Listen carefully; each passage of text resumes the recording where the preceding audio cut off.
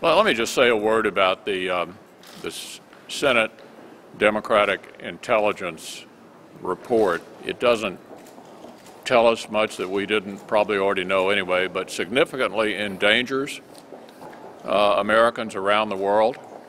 This particular release, in my judgment, serves no purpose whatsoever other than to endanger Americans around the world at a time of growing concern about the rise of terrorism. So I can't think of any greater disservice to the men and women in the military and in the intelligence community who for the last 13 years have prevented another 9/11 type attack on our own shores. And just think about what a recruiting tool this is for our adversaries. We also depend quite extensively on the cooperation of other intelligence agencies around the world to help work with us to penetrate some of these enemies, adversaries of the United States and of the civilized world.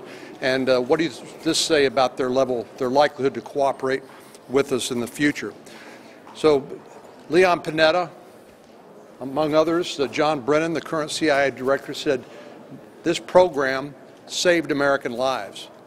But unfortunately, what Senate Democrats have done today will endanger American lives. And I honestly just don't know what good possibly comes out of the release of that CIA report. Obviously, there are some disturbing accounts in there, but you cannot deny the political nature of what the Democrats have done here. It is very clear this appears to be simply an attempt to rewrite history by the Democrats, to bash the Bush administration, but clearly there isn't anything good that comes out of this.